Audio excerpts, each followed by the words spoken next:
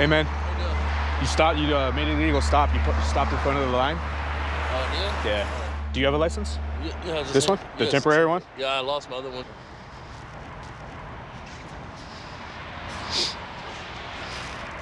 The car registered to you, man? Yes. Why'd you take the doors off? This door wouldn't close, so it would swing open. I drove around like that for a day. And then that door jammed. And he's always with me, so I was like, dude, we're just gonna take the doors off. Oh, hell, let's look up the Texas law first.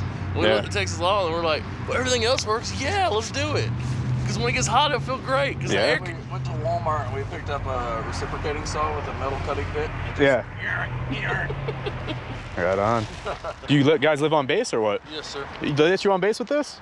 Well, we saw that Texas state law says you gotta have windshield wiper, lights, signals, at least 2 rear view mirrors.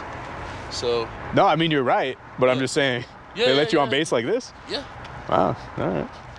They're in the Army, probably privates or something, trying to get away with as much as they can because they're driving around on base with no doors on.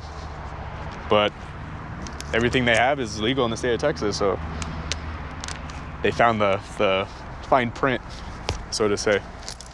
Where's your helmet? Oh, I don't have one yet. No? That's law, dude. It is? No, I'm just messing with you.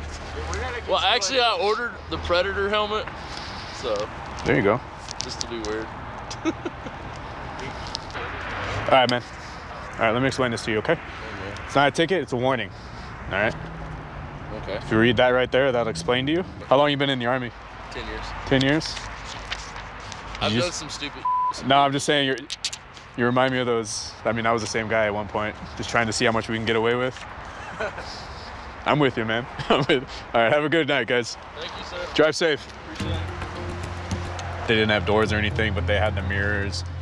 They had the windshield wipers. They had everything met the laws of Texas. From the looks of it, they just got tired of following the rules and they're just trying to push it, see how much they can get away with.